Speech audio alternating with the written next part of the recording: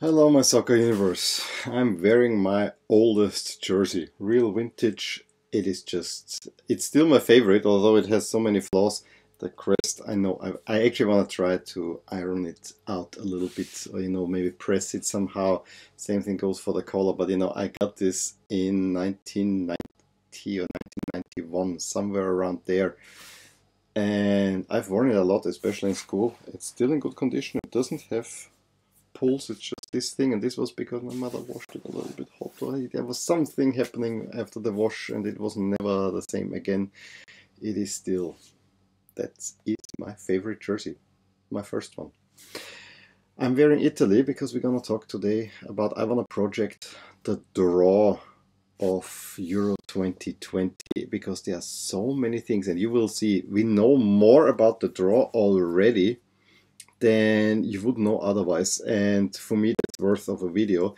I made a lot of graphics, so hope you will be able to follow those a little bit.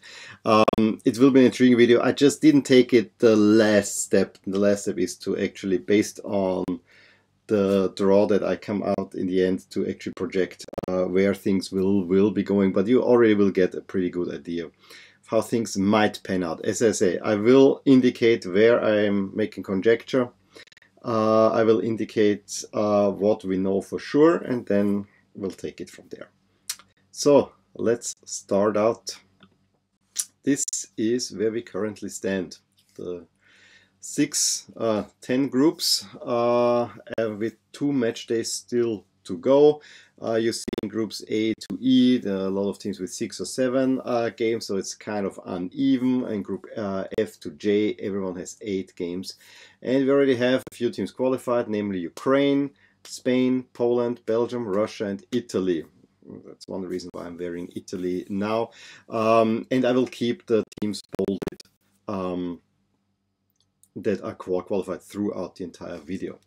Now in the last 5 groups, F to J, I also marked the last place team with red and grayed it out because in order, that's the first step that we want to go, is to determine how will the pots be.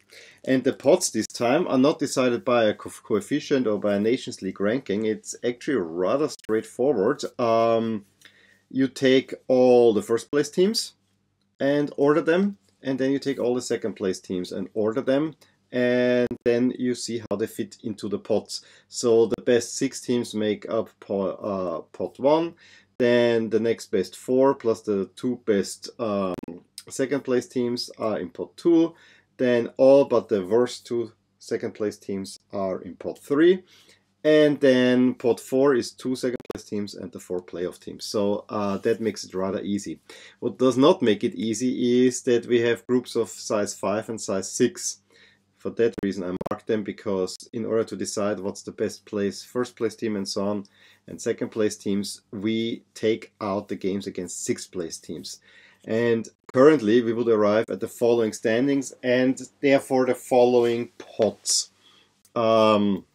So let's see, you see the stars in the bottom group. This means I've taken out all the games of those 5 of the last place teams. And actually we have one big change, is that in this case France is 3 points ahead of Turkey, because I took Moldova out because they're currently the last place team, and France still has already played against Moldova, so they has to play one more time against Moldova. That's why they have 1 game more. In this case, you see also some other changes, but nothing as big as that one. I think in Group G, Slovenia, Northern Macedonia, Israel is switching around, and so on. So if we take now the team with the most points at first place is the Ukraine, then Belgium, Italy, Spain, England, and the Netherlands. This would be currently what's in pot 1. In pot 2 we have then Croatia, Poland, Turkey, Ireland, and you see already Ireland grayed out because I don't think Ireland will make it to the Euros, at least not via the qualification group. I mean, they have a chance if they beat Denmark in their last game, but other than that I don't see. So that's already a little stumbling stone there. Then we have Russia and France. Then the pot 3 would be Germany, Austria, Denmark, Czechia, Finland, and Hungary. Also, currently Hungary is in second spot. I don't think that Hungary will qualify. And then in pot 4, rather surprisingly, Portugal and Sweden. And then we have the 4 playoff teams. Now, you can already see Portugal, Sweden, there's something not quite right because they only have 6 games. They still have 2 games to play, while Croatia, Hungary, they have already 7 games. You know, it is not a very even thing. So the current standing for the pots is a rather dissatisfactory one. So what we need is, we kind of need to make a little bit conjecture of where the groups currently are and how they project to end, and then assemble the pots. And I did this using betting odds, converting them into probabilities, and computing the average points. So I'm getting rid of the whole goal difference. I'm just using now expected points. That means current point and how many points on average are expected for each team for the remaining games, 1 or 2 games. It was quite some work to do it. But this is how the 10 groups would end up that way. So we have actually not too much change in most of the groups. I think notable Group C, we have Germany expected to finish ahead of the Netherlands, because the Netherlands has to go to Northern Ireland, which they may expect to make less points. Denmark is overtaking Ireland, same with Switzerland, so they finish in that order. What I always call Slovakia will finish second in Group E. In Group F, I'm quite surprised. To me, Norway has the smallest chance, but Romania, actually, if they beat Sweden, they would have a chance, but they're not much favored, so they actually dropped to 4th spot there. And yeah, Group I, Scotland is projected to finish 3rd. Let's see about that. But you know, and also France ahead of Turkey, which I also was kind of expecting. But you know, not much has changed here. What has changed is that Moldova will overtake Andorra in Group H, so that's the only team that I have to take out that I didn't take out before. And then we'll end up with the evened out groups this way, where again the qualified teams, except for the things where I already told you, have not changed. So we have Germany ahead of the Netherlands, Denmark, Switzerland ahead of Ireland, with France and Turkey qualifying in that order, and Spain, Sweden, I think, and Croatia, Slovakia. And now, going through the pots, we have Belgium is the best team, followed by Italy, since they're all unbeaten so far, and then Germany. Germany is also playing a strong qualification. Ukraine shortly after, England and Spain. That's the pot 1. Pot 2, France, Poland, Denmark, Croatia, Netherlands, Russia, in that order. Pot 3, Turkey, Portugal, Switzerland, Czechia, I was going to say, yeah, Czech Republic, that's alright, Austria and Finland, and Sweden and Slovakia would currently make the last pot. Now, we already know the playoffs from my previous video where I gave you some predictions, so I'm filling those in now as I predicted them. I think from the League A playoff, Iceland will make it. From the League B playoff, Wales will make it, although, you know, there is Ireland and Bosnia in there. Bosnia is probably a good chance, but I overall would like Wales out of that one. In League C, I favor Serbia, and from League D, I favor Kosovo based on what I've seen so far. Again, I keep those in gray because this is very much conjecture. I think I feel much safer about the other pots down there.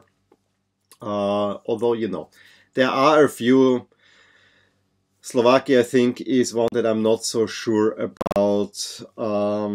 Ireland, very slightly, but I think I'm quite convinced that, you know, Czech Republic or Kosovo could something happening, but it looks pretty much set to me the way it stands now. So this is how I would think the pots are going. Of course, there are changes. Again, bolder teams are teams that are already qualified. Greater teams are ones that come through the playoff, where I just try to predict now the playoff, but I'm not 100% certain that it will, of course, go that way. But we can take it a step further. We also can look at how the groups will be, because this is a Euros that is played in 12 cities in not necessarily 12 different countries, but in 12 different federations, because we have the UK with 2 stadiums in Glasgow and in London.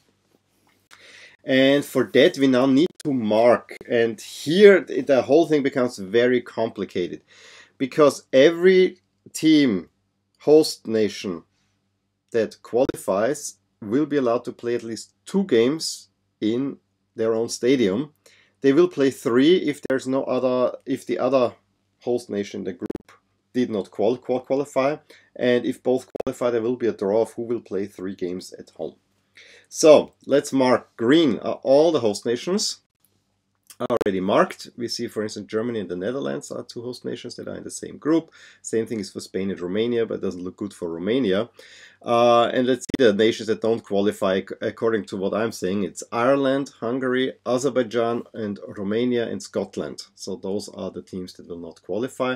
And we already have them marked here now down in the pots as well. So we have Italy, England, Germany, Spain, Denmark, Netherlands, Russia.